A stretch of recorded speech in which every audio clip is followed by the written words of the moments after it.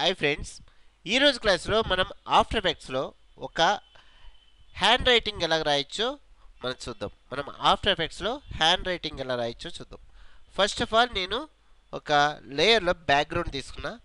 Next వచ్చేసరికి మనం text tool తీసుకున్నప్పుడు మనకి హ్యాండ్ రైటింగ్కి సంబంధించిన ఫాంట్ కావాలి. ఇక్కడ చూస్తే మనకి ఫాంట్స్లో హ్యాండ్ రైటింగ్కి సంబంధించిన ఫాంట్ లేదు. నేను దీనికోసం ఏం చేస్తున్నానంటే గూగుల్లో మనం డా ఫాంట్ అని టైప్ చేయగానే మనకి వెబ్సైట్ వచ్చింది.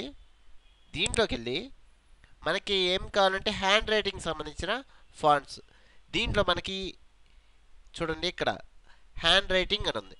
ఇది క్లిక్ చేసుకున్నారు అనుకోండి, ఇక్కడ మీకు హ్యాండ్ రైటింగ్ సంబంధించిన ఫాంట్స్ అన్నీ వస్తాయి. ఓకే, ఇందులో పేపర్ బో ఇది ఉంది. ఇది నేను డౌన్లోడ్ అంటున్నా. చూడండి, మీకు కింద డౌన్లోడ్ జరుగుతుంది. ఇక్కడ show in folder, right click, extract చేస్తున్నా. చూడండి వచ్చింది. దీంట్లో మనకి ఫాంట్ ఇది కాపీ చేసుకొని కంట్రోల్ ప్యానల్లో అపీరెన్స్ అండ్ థీమ్స్లో మీకు సైడ్ చూస్తే ఫాంట్స్ అనే ఆప్షన్ వచ్చింది. దీంట్లో పేస్ట్ చేస్తాం. పేస్ట్ అయిపోయింది. ఇప్పుడు మనకి ఫాంట్ పేరేంటి? పేపర్ బో. ఇక్కడ వచ్చేసరికి ఆఫ్టర్ ఎఫెక్ట్స్లోకి వచ్చేసరికి మనం టెక్స్ట్ తీసుకున్నప్పుడు ఇక్కడ పేపర్ బో ఇదిగోండి డెమో ఉంది. తీసుకొని సమ్ ఏదో ఒకటి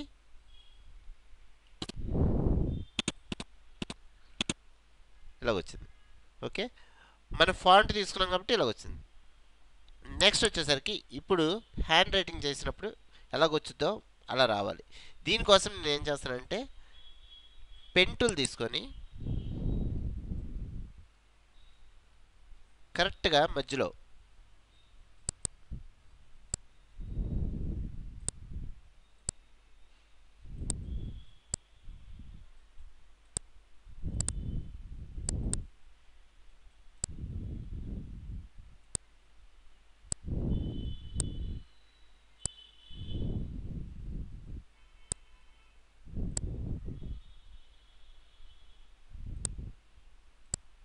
తర్వాతనే అడ్జస్ట్ చేసుకోవచ్చు.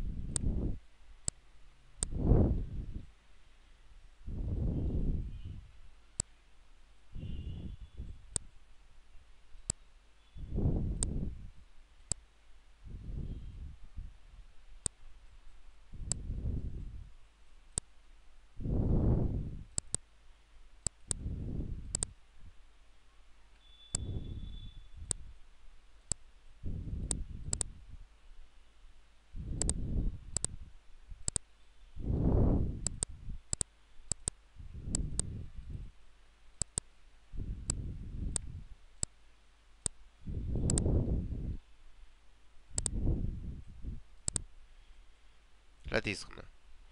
ఇప్పుడు వచ్చేసరికి మనకి ఎఫెక్ట్స్లో జనరేట్ ఆప్షన్లో స్ట్రోక్ ఈ ఆప్షన్ తీసుకుంటున్నా.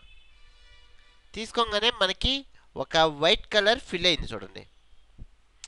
నెక్స్ట్ ఫస్ట్ పైన చూడండి ఆల్ మాస్క్స్ అనే ఆప్షన్ తీసుకుంటున్నా. నెక్స్ట్ వచ్చేసరికి బ్రష్ సైజు ఇంక్రీజ్ చేస్తున్నా. ఓకే, ఇక్కడ చూస్తే మనకి బ్యాక్గ్రౌండ్ కలర్ కన్నా ఎక్కువ కావాలి.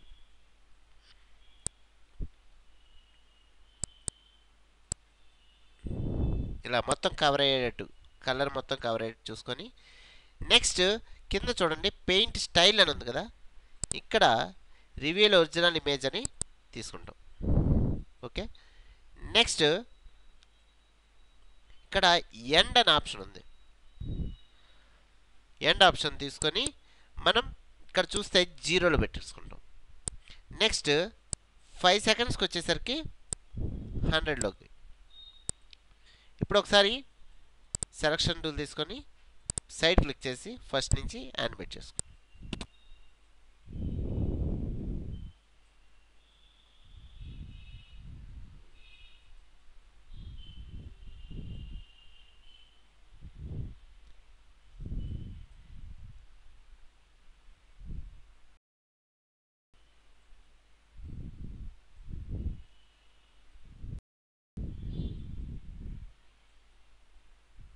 ఇక్కడ మనకి ప్రాసెస్ చూస్తే చాలా స్లోగా ఉంది.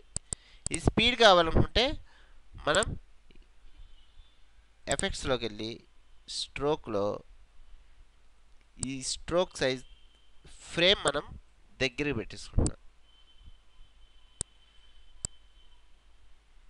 ఇప్పుడు చూస్తే మనకి స్పీడ్గా మూవ్ అవుతుంది.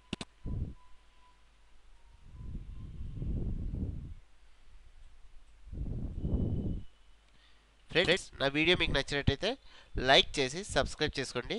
Thank you very much.